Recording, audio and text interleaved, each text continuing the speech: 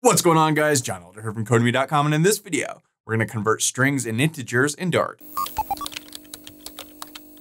All right, guys, like I said, in this video, we're going to convert strings and integers. But before we get started, if you like this video, want to see more like it, be sure to smash the like button below, subscribe to the channel, give me a thumbs up for the YouTube algorithm, and check out Codemy.com, where I have dozens of courses with thousands of videos that teach you to code.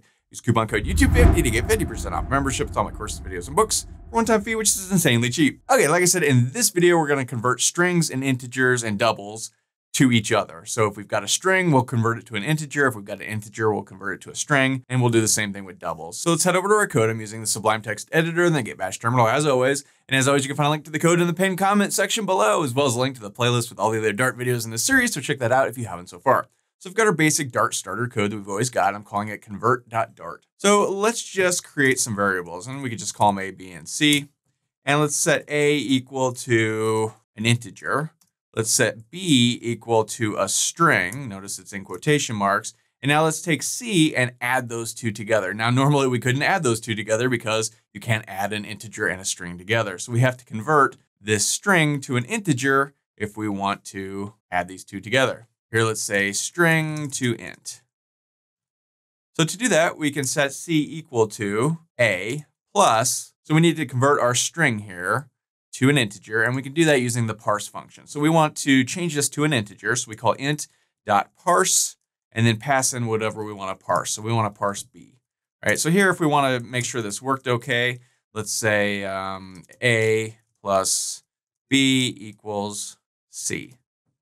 And if this works, this should say 40 plus 1 equals 41. If it doesn't, we'll just get an error. So let's save this and run it. Head over to our terminal. I'm in my C Dart stuff directory, and let's run dart convert.dart, and we see 40 plus 1 equals 41. So clearly our string has been converted successfully to an integer. So that's cool. It's pretty simple. We could do the same thing for string to double. Let's go var D, E, and F, and let's set D equal to 40. Let's set E equal to, I don't know, 0.1. And again, that's a string. And let's set F equal to D plus, and instead of int.parse, now it's going to be double.parse. And we want to pass in E. This will convert our E, which is this string, to a double. So now, again, we can go print D plus E equals F. Now if we save this, head back over to our terminal, run this guy again.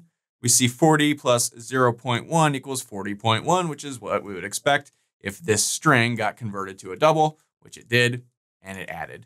So super simple, and it's really all there is to it. Now we want to convert an integer to a string, and this is a little bit different.